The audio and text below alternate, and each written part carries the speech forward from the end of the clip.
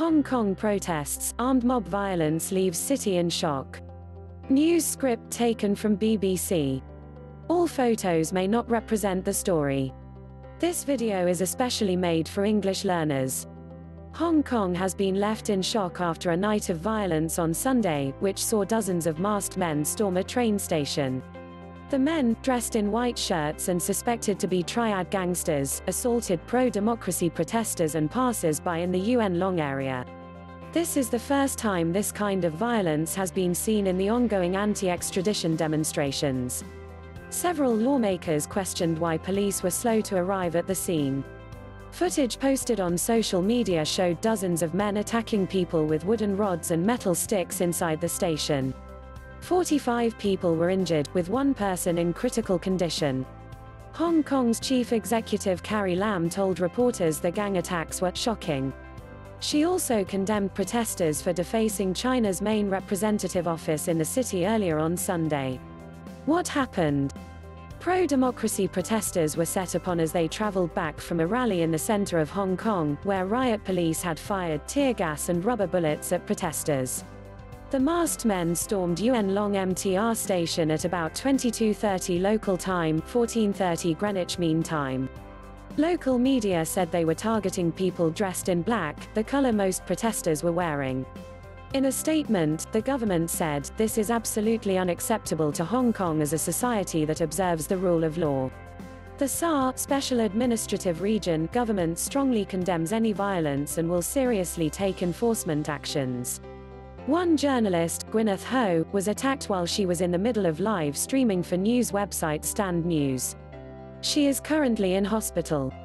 The Hong Kong Journalist Association said some reporters on the scene had equipment seized.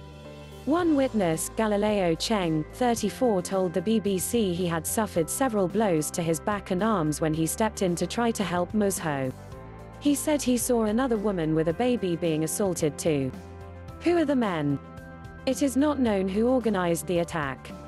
Opposition lawmaker Lam Cheuk Ting suggested the mob had ties to organized crime syndicates.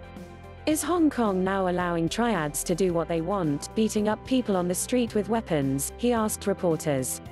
Another pro-democracy lawmaker, Ray Chan, tweeted a complaint about the police response. Hong Kong has one of the world's highest cop-to-population ratio. Where were they?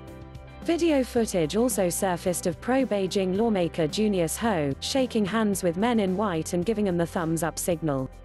On Facebook, he denied a connection with the men and said he was just responding to their greetings when they recognized him on the street after he left a restaurant. His office was later ransacked. Police on Monday said they had not made any arrests but were still carrying out investigations.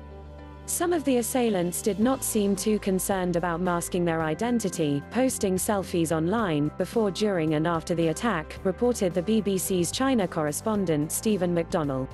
What led up to this? Mass protests have been held for weeks, initially over an extradition deal with mainland China, which the Hong Kong government has since suspended. The unrest has now spread to cover broader demands for democratic reform and reflect concerns that freedoms are being eroded. In a rare act, protesters defaced the liaison office, China's central government building, on Sunday. One of the graffiti slogans read, "You taught us peaceful marches are useless." Muslims strongly condemned the vandalism by radical demonstrators, saying they had acted maliciously and challenged the nation's sovereignty. Some protesters also covered CCTV cameras outside a police station with spray paint. Organizers of the protest say more than 430,000 people took part in the rally, but police put the figure at 138,000. On Saturday, a counter-rally, in support of the police and against protest violence, drew 300,000 people according to organizers and 103,000 people according to police. How did this wave of protests start? They were sparked by the proposed extradition bill that would have allowed people to be sent to China for trial. Critics said it would undermine Hong Kong's judicial independence and could be used to target those who spoke out against the Chinese government. The former British colony is part of China but run under a one country, two systems arrangement that guarantees it a level of autonomy. It has its own judiciary, and a legal system that is independent from mainland China. Please subscribe to my channel. Thanks for watching.